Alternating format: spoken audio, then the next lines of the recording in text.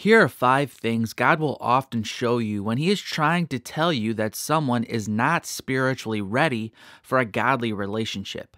Number 1, God is showing you someone is not spiritually mature enough to date if they accept your Christian beliefs only because they feel it is right to accept all religious beliefs.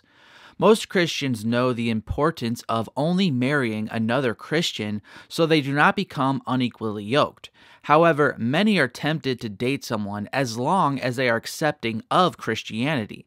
This is a big mistake because accepting of Christianity is very different than being a Christian oneself. Modern society has identified tolerance of all ideas as the highest form of maturity one can attain. However, from a biblical perspective, this is actually a sign of immaturity and spiritual blindness. If all ways to God are true, then there is no truth because so many of these beliefs contradict. No, according to Scripture, Jesus Christ is the only way to be saved. In other words, Christianity is actually very exclusive. It states that not only is Jesus the only way to God, but that all other paths are actually the wrong way. In John 14, verse 6, Jesus said, "I am the way and the truth and the life. No one comes to the Father except through me." So don't be fooled into dating someone simply because they accept your beliefs, because they accept all beliefs. God has called Christians to only marry other Christians according to 1 Corinthians 7, verse 39, and 2 Corinthians 6, verse 14. Number 2. God is showing you someone is not spiritually mature enough to date if they are just a Sunday morning Christian. Another common tactic by the enemy is to tempt Christian singles to believe going to church is the ultimate sign that someone is mature enough for a godly relationship. While God has called Christians to actively participate in a local body of believers, attendance on Sunday morning is not a strong sign of the Spirit reigning in someone's life. Church attendance is very important, but without bearing the fruits of the Spirit outlined in Galatians 5:22 through 24, throughout the rest of the week, this is a sign going to church is not having any effect on this person. Going to church is not a good deed in itself. Rather, it is a means by which God will empower us to do good works. It is a place for us to serve and get fed to serve. If we just attend and that's it, we're missing the point. When you really want to date someone, you will be tempted to look for any signs that this person is actually mature enough for a godly relationship. Satan will tempt you to overvalue small things like listening to Christian music and praying before meals or having the Bible app on one's phone as signs from God this person is ready to be a godly spouse. Don't be fooled. If this person is just a Sunday morning Christian, they are not prepared to be a mature Christian in a mature godly relationship. Number 3. God is showing you someone is not spiritually mature enough to date if they put you on hold until God gives them a supernatural sign to date you. Sadly, one trend that is very common amongst Christian singles in the church today when it comes to dating is waiting for a supernatural sign from God before making any form of a commitment to someone they have been talking to. This is a sign of immaturity for a variety of reasons. First, a mature Christian does not allow an emotional connection to form with another person unless they already know they are in a season where God has released them to explore a dating relationship. It's a big sign of immaturity when someone shows obvious interest in you, but then tells you something like, "I can't date you because I sense God telling me to just focus on Him right now." A mature Christian would already have known God did not want them to date before allowing a connection to grow with you. There's nothing wrong with not dating if you sense God leading you to just focus on Him. But if that is the case, you should not be emotionally orbiting other singles and then needing to explain to them that you can't date right now. If you are actually focusing on God and fasting from dating, you won't get so close to someone where you will need to explain this to them. If you need to tell someone you just need to focus on God and not date, you did something wrong that allowed you to get that far to begin with.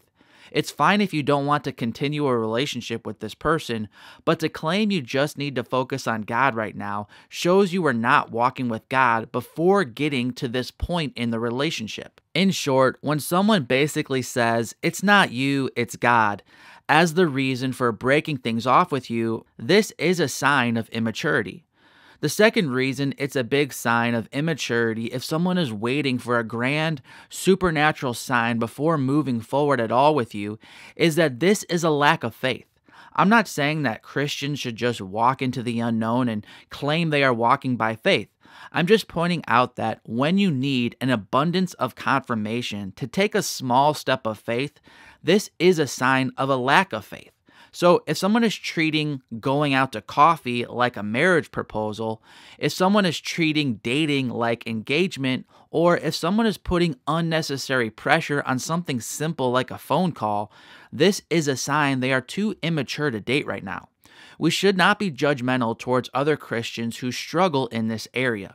I believe this is such a problem because most churches don't know how to teach people to rightly apply the Word of God to dating and singleness. They look at passages about marriage and directly apply them to dating, which is biblically unwise because marriage and dating are extremely different.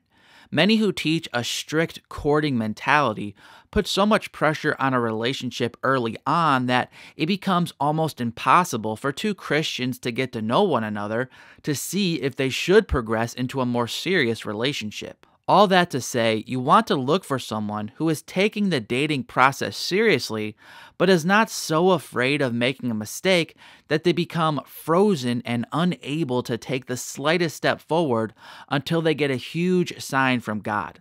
God will never remove all the risk out of relationships by telling you your entire future. And on a quick side note, if you're enjoying this video and you don't want to miss all the future videos I'll be posting about relationships and glorifying God, make sure you're subscribed. Subscribing is also one of the best ways you can show your support for me and this channel. Number 4, God is showing you someone is not spiritually mature enough to date if they need you to agree with them about all of their beliefs. In point 1, we talked about the danger of being too accepting and acting like all truth is right when clearly that is impossible. Another sign of immaturity, however, is the need for everyone to agree with you about everything you believe about the Bible. Something I heard Albert Mohler talk about that has really helped me over the years is the idea of there being 3 tiers to theological differences. A tier 1 issue is a matter of salvation. If you get one of these issues wrong, it means you're not a Christian. So obviously, when it comes to dating, you should align perfectly in this tier. Things like who is Jesus, how is one saved, and the Trinity are examples of tier 1 issues. Tier 2 issues are theological topics that directly impact how you operate your church on a weekly basis. Things like the sacraments, male and female pastors, and the biblical roles within marriage are examples of Tier 2 issues. Christians can disagree with each other here and still call each other brothers and sisters in Christ, but these differences are extreme enough where they will not be able to attend the same church and function weekly in ministry together. In most cases, I recommend dating someone who agrees with you on these types of issues. A Tier 3 issue, however, is something that is in the Bible, but Christians can disagree about it and it not really affect how they do ministry together. It is a big red flag of immaturity if someone you are dating needs you to agree with every little belief they have.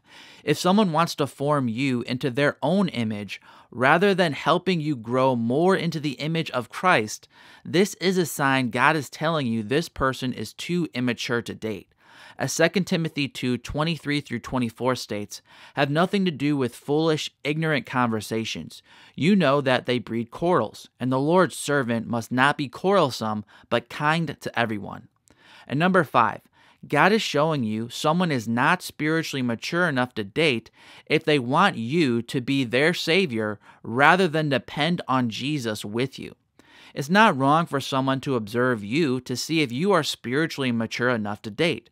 You both should be doing this to each other in a loving way because you both are responsible for your own hearts, as Proverbs 4:23 states.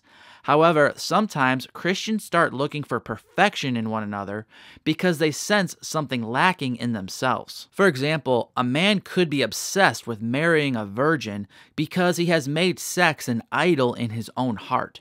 He needs sex to make him feel like a strong man. Or he may want a woman with a perfect past because he feels so guilty about his own past. A woman may want a man with every spiritual gift under the sun because she is so afraid of marrying someone like her father who is not a good Christian. If she needs you to be an expressive type while also being the strong, silent type, it probably means she wants you to be her everything, which is idolatry. My point is, a mature Christian will not need you to be perfect because in humility, they will have an accurate view of themselves too. Pride demands perfection in others because it blinds us to the flaws in ourselves. Pride makes us think we are perfect, and thus we expect others to be perfect too. If someone needs you to be Jesus, don't date them. They're not ready. Look for someone who is mature enough in the Lord to know that God's grace is the most important part of any healthy Christian relationship. In some instances, it is okay to date someone who is a Christian but is less spiritually mature than you. Here's another video I did a while back that covers 4 tips for a situation like this. I'm Mark from ApplyGodsWord.com. Until next time, God bless.